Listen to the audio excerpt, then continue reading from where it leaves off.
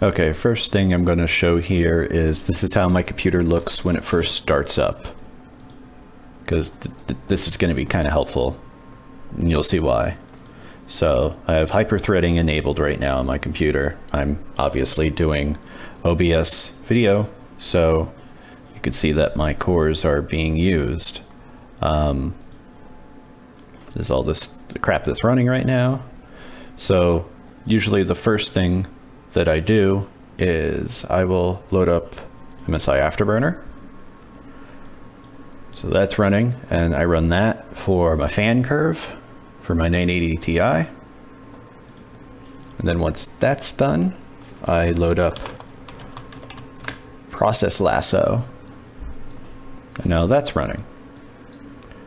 Then I go into configure core parking, because usually at night I enable all of this because my computer's on 24/7 and I would like it to, you know, vary its speed down to generate less heat when I'm sleeping. But I'm using it, so I turn all that crap off. I use another program called Throttle Stop.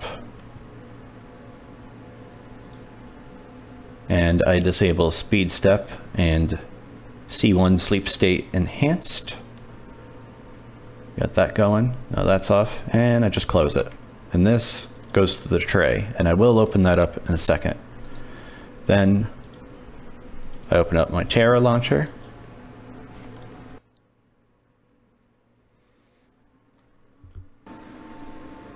And I have Tera running. Now Tera, I will put in a window here. I'll put it in 720p. And now I will talk about why I run Process Lasso and what Process Lasso is used for. So you could see here, I have an i7, so it's 4 cores with hyper-threading. This will automatically detect when Tera.exe is running, and it'll run on cores 0, 2, 4, and 6, as you could see. And what that is core 0 is the actual physical processor. 1 is the secondary, you know, hyper-threaded part of that processor, and so on. So you can kind of figure out what that is. So I got that going. And that is how I start up my computer for pretty much playing every game I will set up. I'll figure out if the game likes hyper-threading or not, if it's multi-threaded. I'll set up Process Lasso for it. And I make sure really nothing's running in the background. Okay, so here are some other Tera tweaks that I do. I go to my Tera folder, client, S1 game, config, and you have S1 engine. And I will open it up with Notepad++ because I like the way it looks. And some of the basic things that I've changed here are I have disable physics hardware support. You change that to false. Now people say it boosts frame rate. I don't notice one way or the other because I actually don't think anything in this game uses PhysX, traditional PhysX as it's meant to be used. Another thing I change is use minimal NVIDIA driver shader optimizations to false. Say it boosts frame rate? Sure, why not? What else I change here is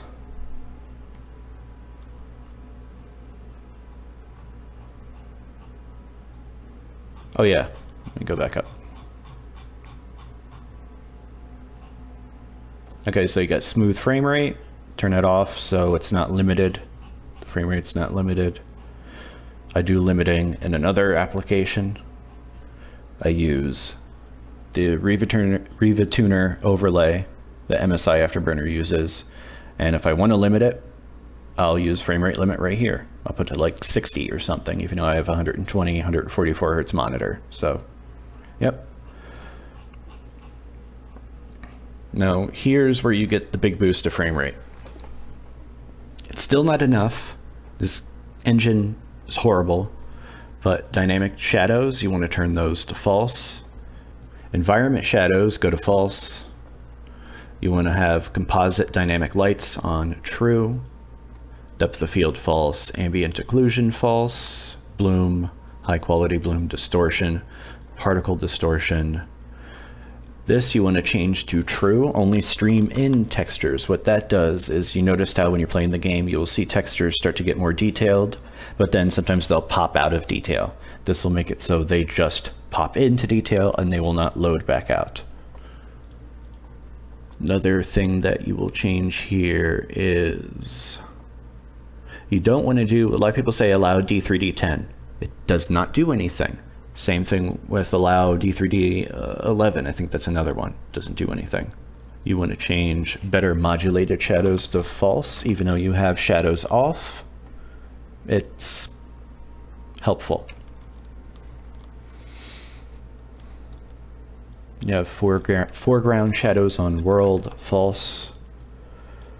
Foreground self-shadowing, false. Fractured damage, false. Here, FXAA, false. And you should be good right there.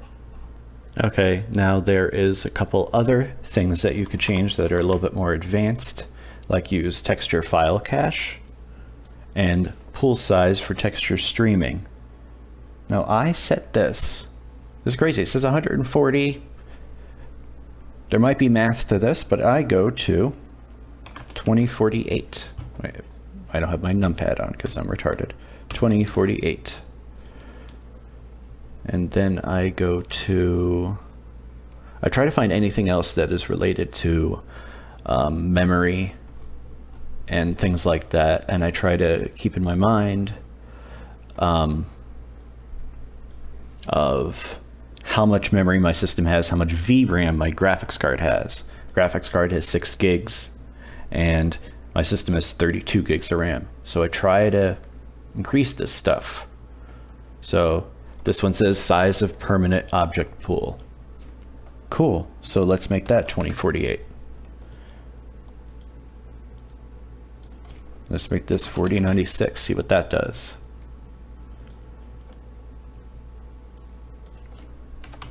Make stale cache size 2048. You want to disable on-screen warnings because you actually don't see them. They're not a thing. They're just another part of the UI that isn't there, but if you disable it, it's good. And those are some of the more advanced settings that I change in that file. Now, if you want to go a step further, you have S1 input, and you want to go enable mouse smoothing false. So now let's take a look at what changing those settings actually does for the game.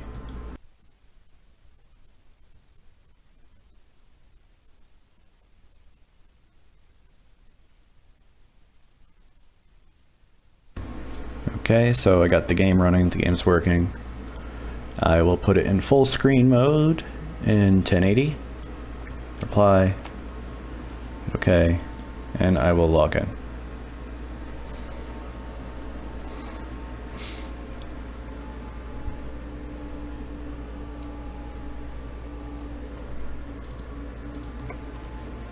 So we're in right now. And I'll walk around a little bit because you gotta let some of the things preload. See, people are loading in. Everything's getting cached.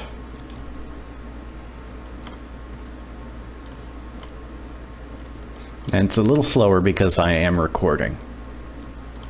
But I will go through and I will use GeForce Experience Shadowplay to do the same exact run that I'm doing here without any system resources being used. So now I'll go back.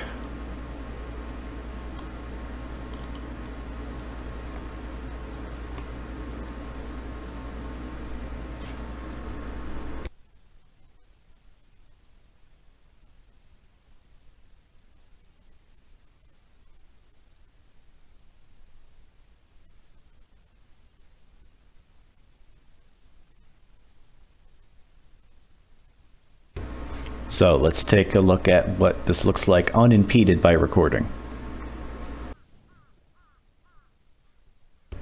Okay, so now I'm recording using Shadowplay. And let's see the kind of frame rate I get.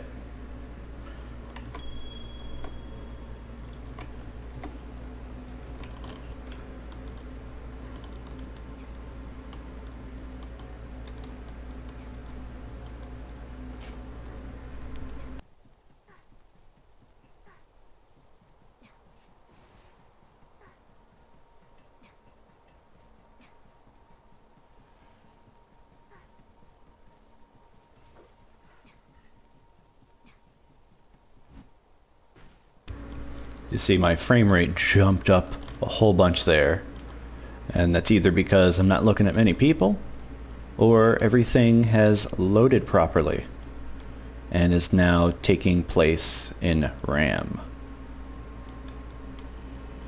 And there's a lot of theories to why when you see a big group like this that your frame rate drops. Some people say it's because the UI.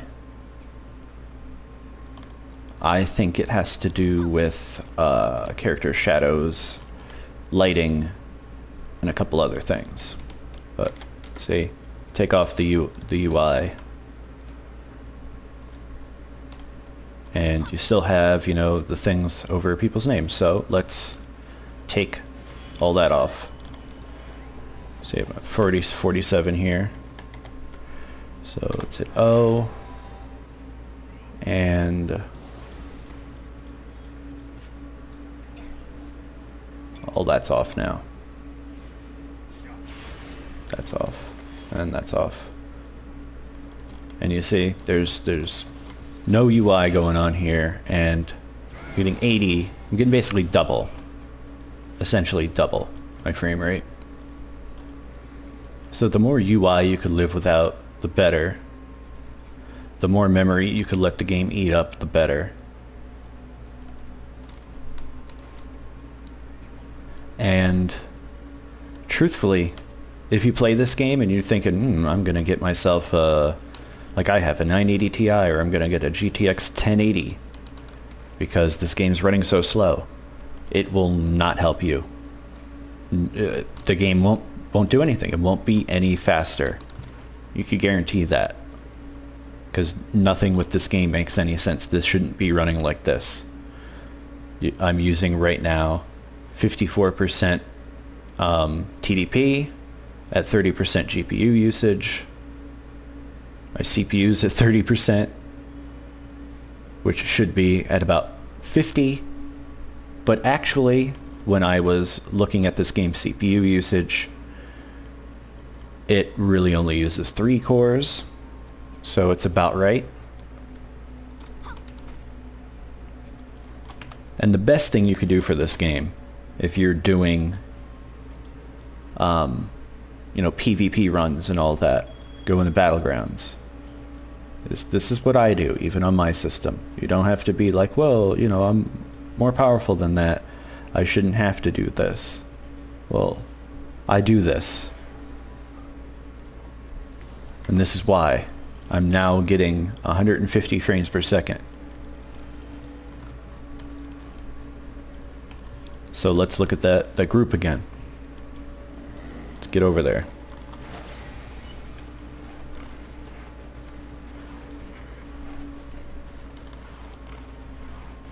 So if I look at a large group of dudes,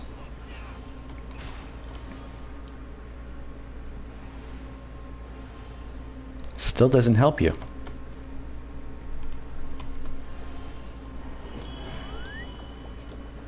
So I hope some of this in this video was helpful, and more so I hope it was eye-opening, because I can't find anything that'll give you straight up better frame rate in this. I can't. I'm still looking for it. I'll post a video when I find some sort of a secret no one has thought of. But until then, just run everything low if you're going to PvP. There's no reason why you shouldn't. And like I said, look out for the next video. See you guys later.